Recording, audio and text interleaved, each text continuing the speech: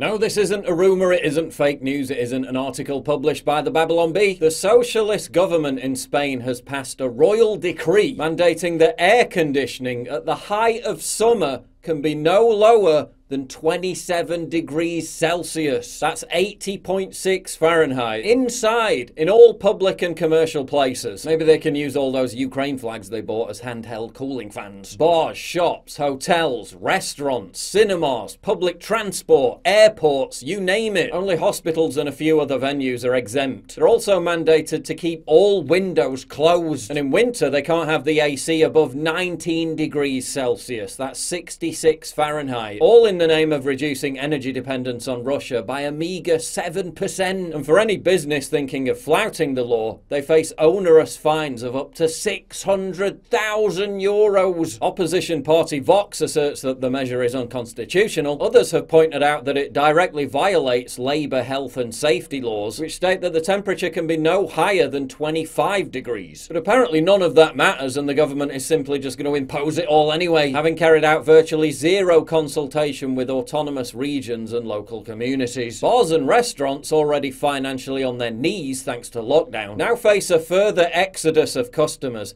in peak season because of these insane regulations. Ominously, the rules are also being extended as a recommendation to Spanish households. A recommendation for how long? Hosepipe bans are already enforced by tattletale reporting systems and government fines. How long before the socialist government literally dictates at what temperature Spaniards are allowed to keep their homes? It's already happening in other European countries. Germany's largest residential landlord, which owns around 490,000 properties, is set to impose energy rationing that will cut heating to tenants at night. Hamburg's environment minister also warned Germans that hot water could be rationed and limits on maximum room temperatures introduced as a result of the energy crisis. And earlier this year, Italy announced it would start rationing energy to support Ukraine, with public buildings banned from running air conditioning at lower than 25 degrees or heating higher than 19 degrees. And if they can implement all this in the name of making a 7% energy dependence cut, just imagine what they're going to try and get away with in the future in the name of pursuing disastrous net zero policies and climate lockdowns under the justification of saving planet Earth. It's a control freak technocrat's wet dream.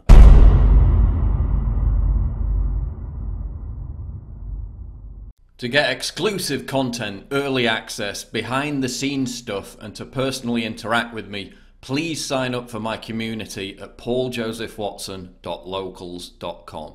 Link in description, and thank you for your generous support.